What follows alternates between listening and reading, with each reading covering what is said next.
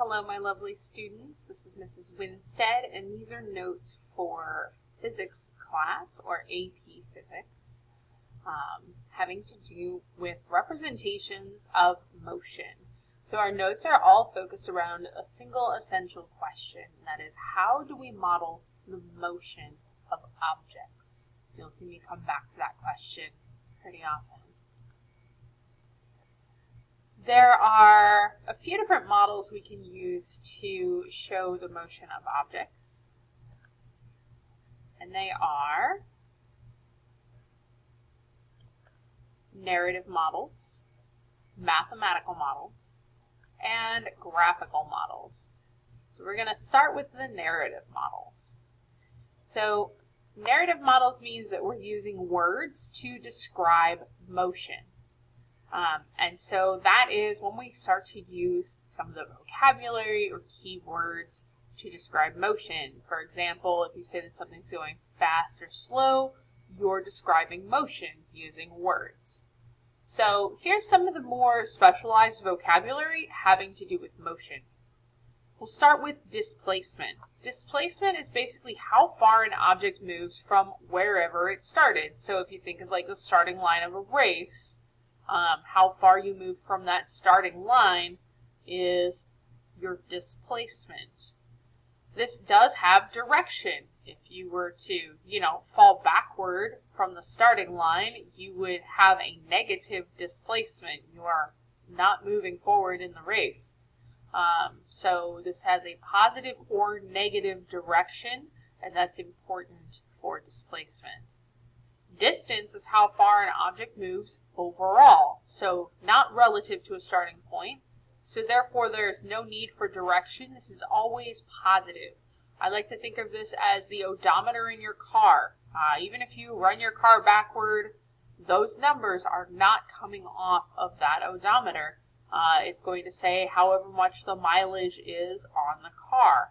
So that's kind of the difference there. These both describe how far an object moves. It's just that one of them is relative to a starting point and can therefore be positive or negative. Next, we come to velocity. So velocity is how fast or slow an object is moving, but like displacement, it has a direction. Velocity can either be in the positive or the negative direction. So just like displacement, the direction matters. Speed also describes how fast or slow an object is moving, but direction is irrelevant and it is always positive. So you can think of speed as how much distance you travel over time, whereas velocity is how much displacement you have over time. So that's kind of the big difference between the two. Is again, one of these can be positive or negative, one cannot. Acceleration is any change in velocity, so any change in speed, direction, or both. So you've got three different options there. Acceleration can be positive or negative. There is no positive only component for acceleration.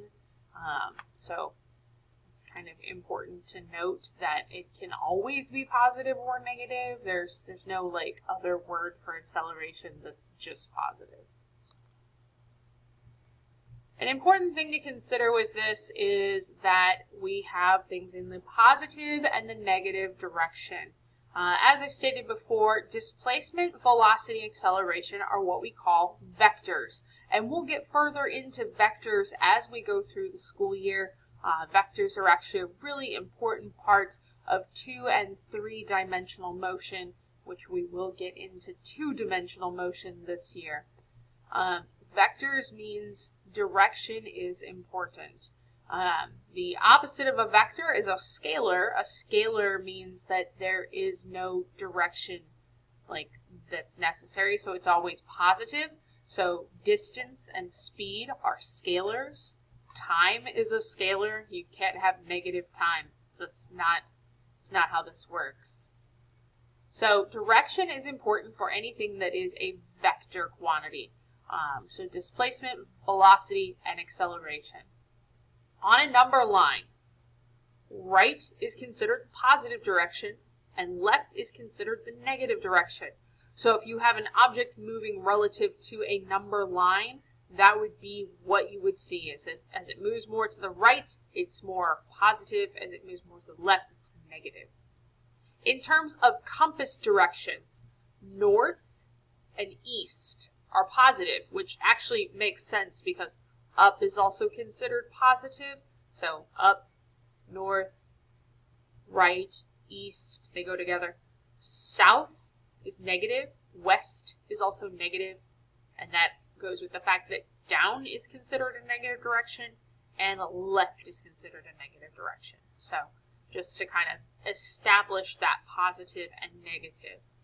So it's important to know those. So those are kind of like the big pieces in terms of the narrative puzzle. So knowing distance, displacement, speed, velocity, acceleration, and then the importance of positive and negative, and what directions indicate a positive or a negative.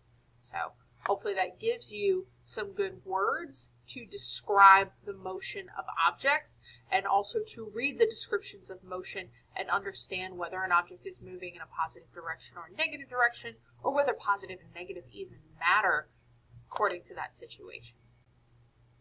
So take a look at that essential question in terms of how we describe motion, and think of it in terms of narrative and what terms you might use. Good luck and have a great day.